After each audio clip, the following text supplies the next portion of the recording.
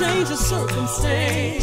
It doesn't matter what your problem is or what you're going through. If you can change the center. Hello and welcome to this third installment of the series on trying to understand what it means to obey the gospel.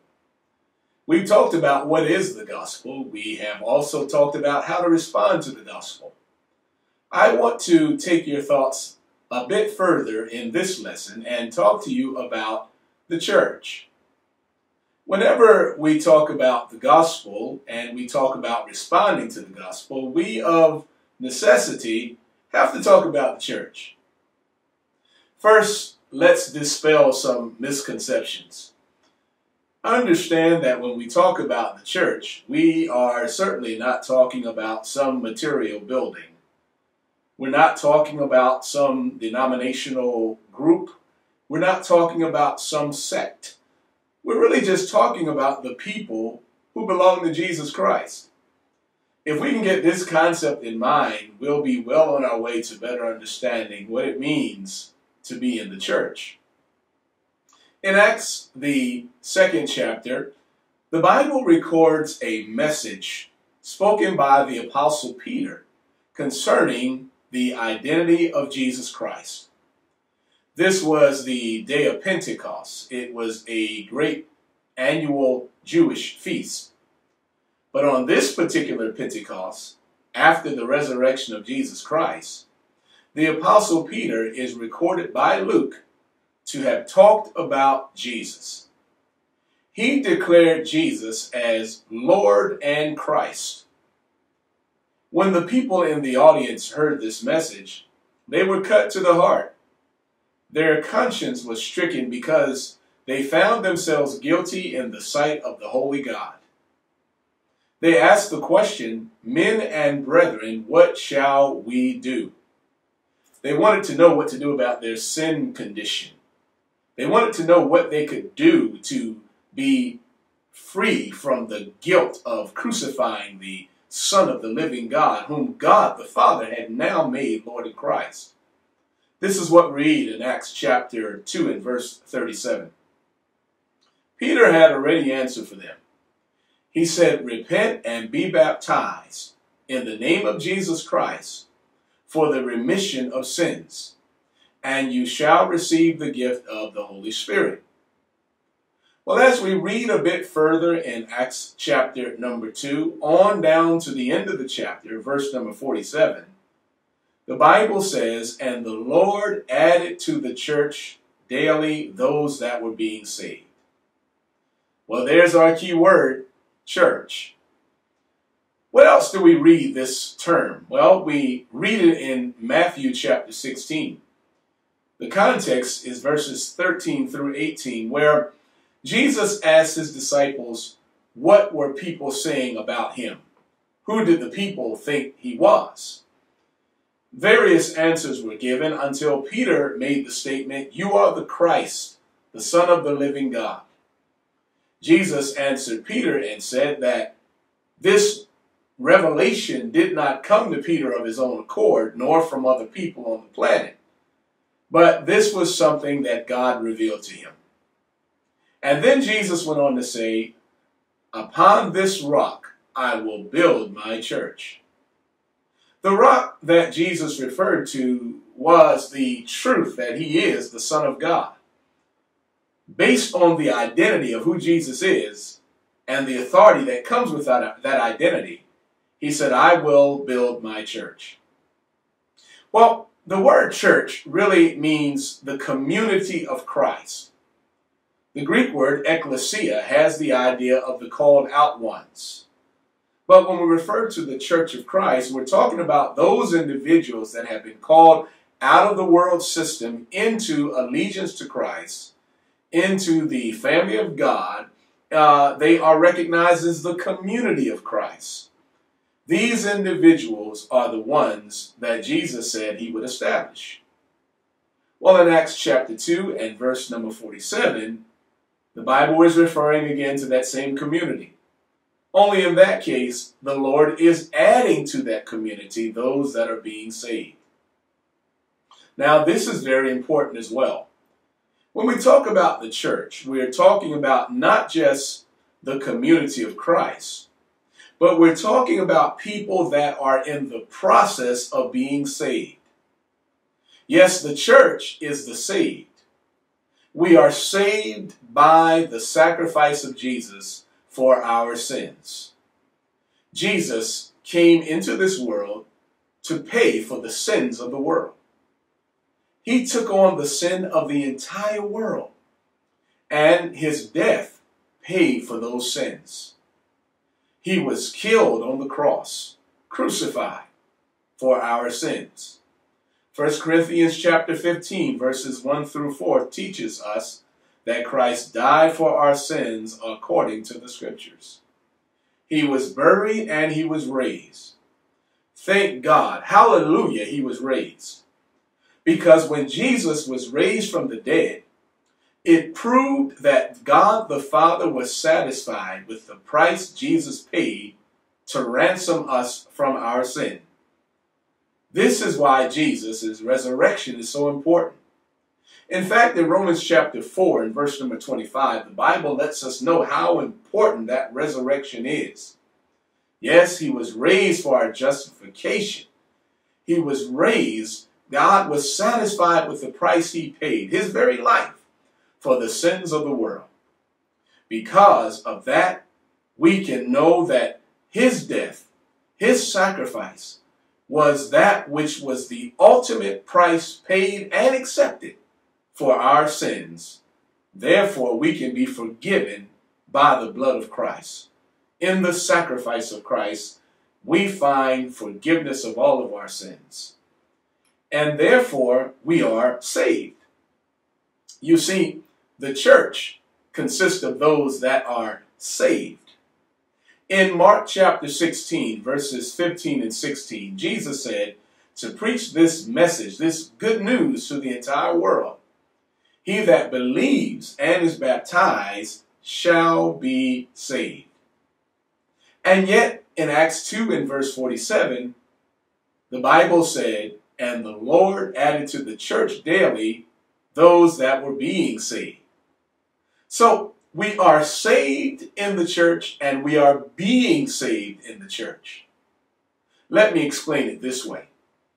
We as Christians, we who are members of the church, are not yet experiencing the final result of salvation. No, my friends, the final result is when the Lord comes back again and takes us with him. We read in the books of 1st and 2nd Thessalonians about this. The idea is that we are going to be caught up with the Lord and will forever be with the Lord. The full salvation, if you will, the full experience of salvation is when we are in the eternal kingdom with Jesus in the presence of God. And so the church is the saved and those that are being saved. We can praise God for being in the church. It is so important to be in the church. This again is what the Bible means in Acts chapter 2 and verse 47. Those that were being saved are those that are added to the church. Well, this brings up another important point. We are added to the church. We are added to the church by the Lord himself. And so when we think about this in scriptural understanding, no one really joins the church. It's not something you join. It's something we are added to by the Lord himself. When we're baptized into Christ, we come into relationship with the Lord. In Acts chapter number 2 and verse 47, actually beginning at verse 38 through verse 47, we read about baptism and the end result. There is the forgiveness of sins. There is the gift of the Holy Spirit. There is being added to the church. When we read in Matthew chapter 28, verses 18 through 20, we find Jesus talking about baptizing them into the name of the Father and of the Son and of the Holy Spirit. Our baptism puts us in union with the Godhead. And this is another way of understanding the church. those that are in union with the Godhead, those that are in the community of Christ. This shows the essentiality of the church. Sadly, in our day and time, there are those who are under the misunderstanding that the church is an option. There are those who think that you become saved, if you will, and then you find a church to join. But this is to misunderstand the scriptures. No, my friends, we are saved, we are added to the church, we are given the Holy Spirit, we are forgiven, all at the same time. And as we continue to live in this life in relationship with the Lord, we are being saved. We are heading to the full experience of salvation that we will have in the final day. Forever then shall we be with the Lord. And so the church is important. In fact, it's essential. It certainly is not an option. It's not something that we can throw off and do without. This is another point to be remembered. The church is also called the body of Christ. We find this in 1 Corinthians chapter number 12. The church is then the spiritual body of Christ. In Ephesians chapter number 1, verses 22 and 23, we find that to say the church is to say the body, and to say the body is to say the church. We must be a part of the church, and we only are made a part of it by the addition of Jesus himself upon our responding to the gospel in faith, in repentance, in baptism.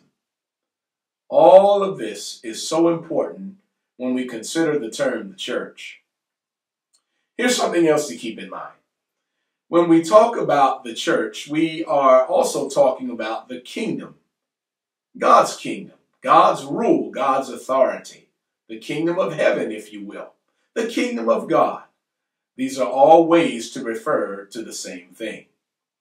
You see, in the church, we come under the rule of God through Christ Jesus. He becomes our Lord. And to be under his rule means that we live our lives in accordance to what he teaches. And so, what is the church? It is the body of Christ. It's the community of Christ. It's the body of the saved. It is the body of those being saved. It is that spiritual body that we are added to when we are baptized in water for the forgiveness of our sins and to be recipients of the Holy Spirit. It is essential. It is that which the Lord has designed for our salvation, for our edification, for our redemption. Yes, you must be in the church, and only Jesus adds us to the church. I hope that you will decide how important the church is to you by surrendering to the gospel, by believing that Christ died for your sins, by turning your heart to him in repentance, by submitting to a burial in water, known as baptism. At that point, all your sins will be washed away. There's not a sin in your life that will remain after the waters of baptism. It is all washed away. And here's an added blessing. According to 1 John chapter number 1, beginning at verse 7. Throughout 1 John chapter 2, around verse number 2, we learn that in the community of Christ, in the church, if we do sin and we confess that sin, own up to it, the blood of Christ continues to wash away our sins. This is a part of what it means to be those who are being saved, as well as those that are already saved. There's no greater blessing than to be a part of the church, the community of Christ, the body of Christ, the spiritual body of Christ, the church of Christ. I hope that you'll decide you want to respond to the gospel and allow the Lord to add you to his church. And I hope you'll decide to do that even today. May God bless you toward that end. I hope you'll tune in again to the next lesson in this series which will focus on living as a Christian. May God bless you in your spiritual journey. What a change since the Lord came in. Rearranged everything in your life that was oh so wrong. Now you living a good life, girl, you got it going on. But hold on, I remember when you used to be in the streets, club hopping, cussing, fighting, drinking, non-stopping, not even thinking about the consequences. Now you walk around with a smile on your face that looks like it can't be erased. That you and your church and your family thing, this new life you say you can't explain it. One question is driving me crazy. Tell me now, how can I obtain it? I gotta know, how can I receive it? Amazing grace, wow, I can't believe it.